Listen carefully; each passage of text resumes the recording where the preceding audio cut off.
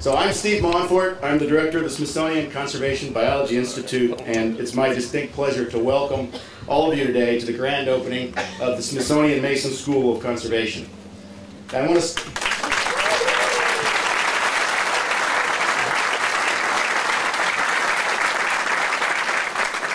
So we gather here today to celebrate more than just some beautiful academic buildings. Years before the concrete was poured, the foundation was laid for a great partnership between the Smithsonian Institution and George Mason University. The School of Conservation now is a vehicle for harnessing the accumulated intellectual knowledge and the unique networks of these two great institutions to advance the theory and the practice of conservation biology, but also to fuel the hope and the unlimited potential of a new generation of young people and professionals who come here to learn and to share their experiences within an unrivaled community of conservation. But finally, and most importantly, I really want to thank all of our dedicated faculty, our staff and volunteers, the people who teach and provide the practicum experiences for our young people and develop the state-of-the-art courses for professionals and practitioners. Thank you. Thank you most for your inspiration and for your knowledge, which is really the core of what we're trying to accomplish here. Think about the mentors and the networks and the partnerships that have bolstered your own success.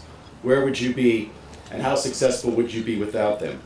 So because knowledge sharing, networking, and mentoring, up, down, and sideways, are so fundamental to our success, our programs go explicitly beyond the traditional didactic approaches to education and include hands-on experience and interactions with diverse, knowledgeable stakeholders, and I'll list a few, including scientists, animal care experts, civic and business people, policymakers, philanthropists, government and non-government agency experts, among many others. So we embrace a philosophy of experiential learning in the broad discipline of conservation biology, and we recognize the critical importance of establishing and sustaining robust communities of practice that will support students and trainees long after they complete our programs.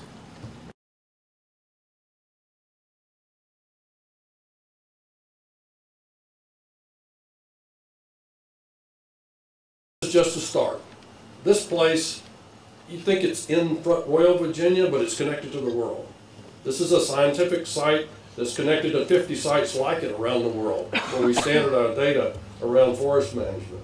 This, because of digital capabilities, will deliver the education from this institution, not just here, but all over the world. So it's connected to the world, it's connected to the biodiversity of the world. So it was a thrill to be here and to be associated with it, and to have been here sort of from the beginning, to be associated with it. I feel a little bit like a proud papa and saying this. You know, they say defeat is an orphan and victory has many fathers. Well, this is a victory that deserves many fathers because so many people really contributed to it. So congratulations to everybody. I'm so excited to think about the generations of students that have come through here. But congratulations to all of you in this facility who have contributed so much to make that a reality, and the potential that's here is just really amazing for me.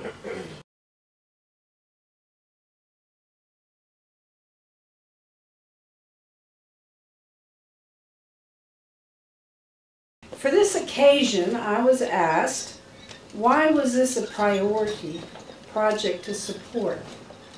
And simply stated, we, John and I, are very interested in conservation and very concerned for the future.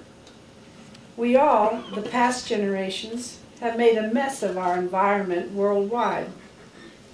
This is not good for our future generations, for our children, grandchildren, great-grandchildren, and we all know that. And with the rampant increase in population, it will only become more desperate.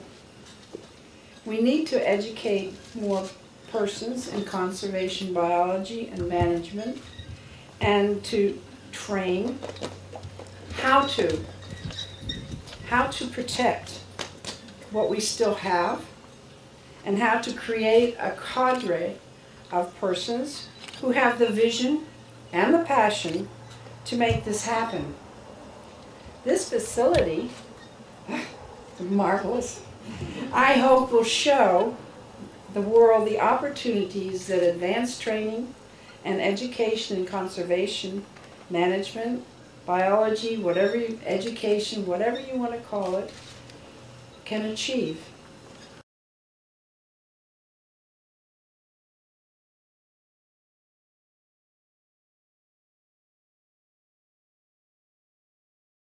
The vision remains vital, and I'd like to mention the key components. Obviously, this is a project dedicated to conservation biology and to the training of future generations of conservation leaders, and that's the core purpose, very vital and very clear.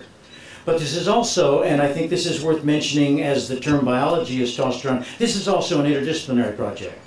We're interested in training scientists. We're also interested in training people who can communicate, who can impact policy. So the interdisciplinary quality is crucial. It's also, as Steve has mentioned, this is a project devoted to experiential learning, and the opportunity to have hands-on experience combined with more theoretical constructs is really distinctive. It's the wave of the future in education, and in this sense I think we're staking out a leadership position.